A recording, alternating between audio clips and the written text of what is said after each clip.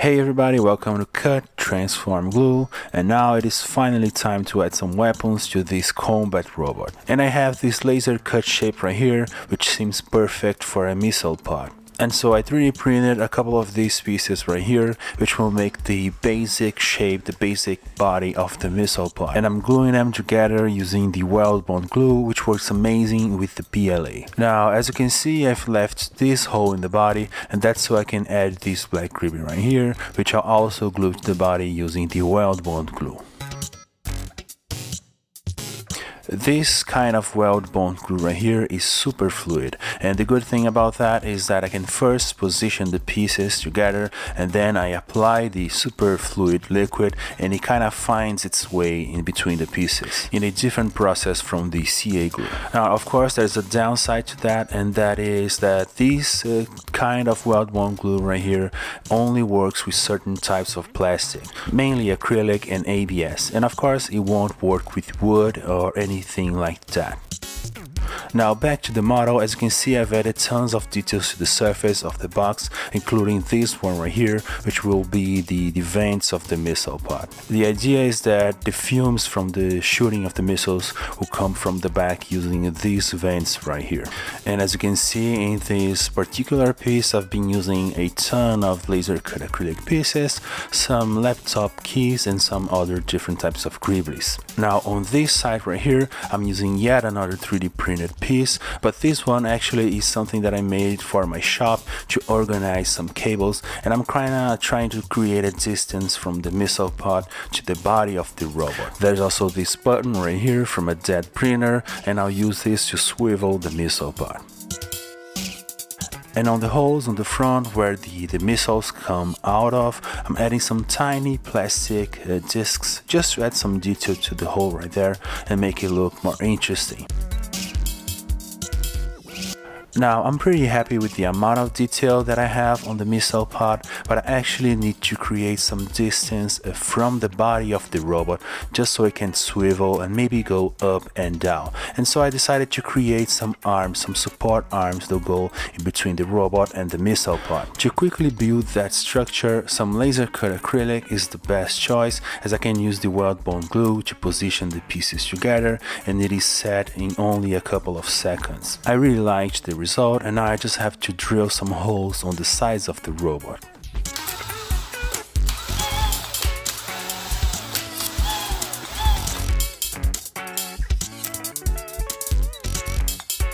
Then I threw a coat of primer on the pieces, and I was very happy with what I was seeing. Now of course it only makes sense to make two of these missile pods, and so a quick magic will do the job. Now I'm currently working on digitalizing these two missile pods, and so yeah, I'll make them available for my patrons on the Combat Robot tier soon. Now I don't know if you noticed, but this robot is still missing some feet, so let's solve that problem. This piece right here seems like a good shape for the feet, and so around it I 3D modeled and printed this piece right here. As I often do in my projects, I've left a space right here just so I can fit an M4 nut, and that's going to be very useful on the diorama face so I can securely attach the robot to the base. The gribbly fits perfectly inside that piece, and I just have to glue it with some CA. Some baking soda was added to make that bond stronger and also to fill the gap in between the two pieces. Now as you can see, I've left some empty spots on the model, and that's just so I can fit some random gribblies later, like these white plastic rollers right here from some dead printers. I'm not entirely sure what this does or the function of it, but it certainly looks cool. Now, as I also often do in my projects, I begin with a gribbly which I feel looks amazing, and later I decide to cover it with some laser cut acrylic. And that's exactly what I did right here. I decided to cover the gray gribbly with some cool shapes I had in my collection on the top of it. I know this probably doesn't make much sense, but yeah, if it looks better, I'll go for it.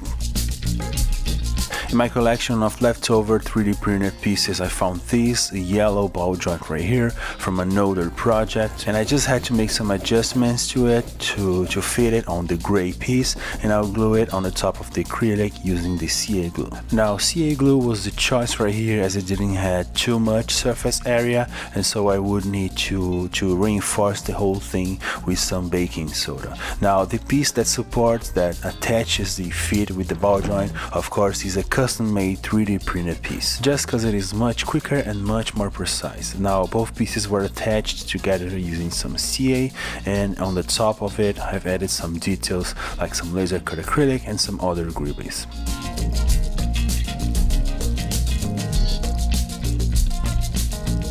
It sits kinda loose as it is, but the coats of primer and paint will make the whole thing tighter later on the project.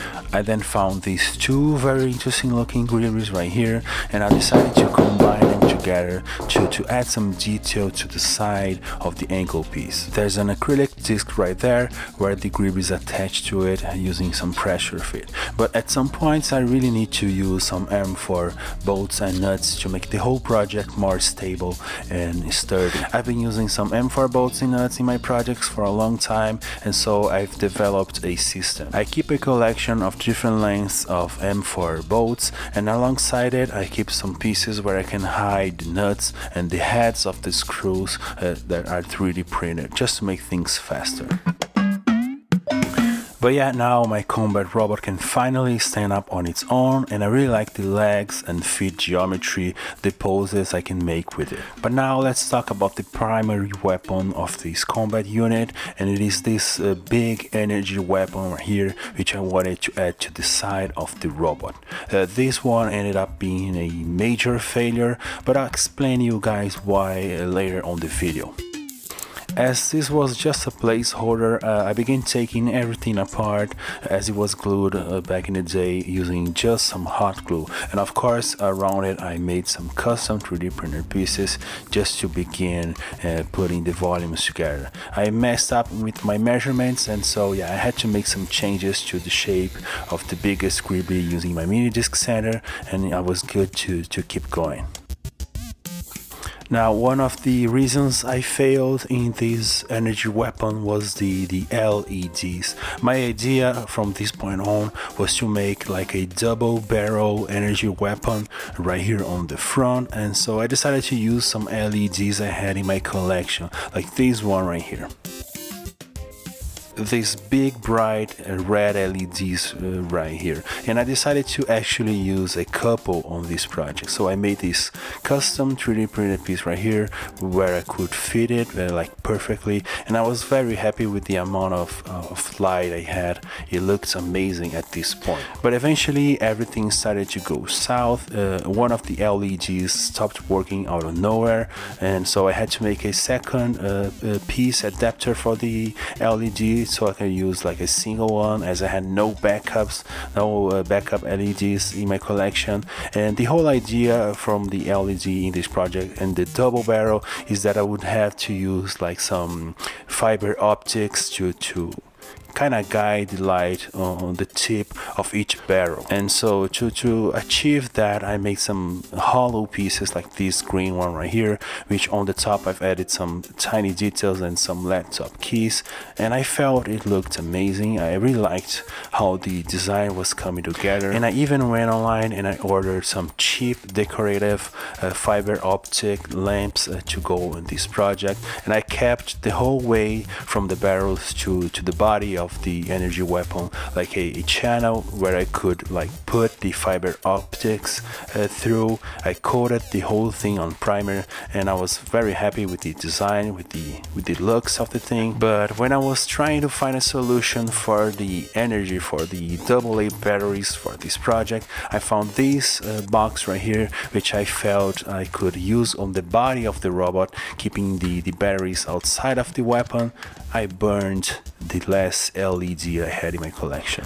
Yeah, this goes just to show how bad I am with electronics, but I kept going. I bought this cheap laser pointer right here, which has like 3 different light sources. I made some changes to the pieces I made for the LED idea, and I kind of managed to adapt the whole thing for this new light source for the laser pointer, and everything was looking good. As you can see, I could fit the laser pointer right here, and the only thing I would have to do to adapt the whole thing for this idea with the fiber optics was to create like a cap for the back of the whole thing, just so I could like cover the laser pointer but still be able to kind of open it and replace the batteries if needed in the future. Now, as you can see, the laser pointer is slightly bigger than what I would want for the energy weapon. It is kind of too big at this point, and so I quickly made this cap right here for the back of the energy gun, and it fits perfectly on the weapon, no problem, just a pressure fit, and the laser pointer is hidden right there in the back. Now here's the problem and here's the failure, and creators can kind of relate to this feeling. I spent so much time working on this weapon solution that I'm not really sure anymore this is the best design I could come up with, but I'll have to deal with this later on the next video. Let me thank my patrons for the amazing support, and of course let me thank you for watching this far in the video. Talk to you guys in the next one.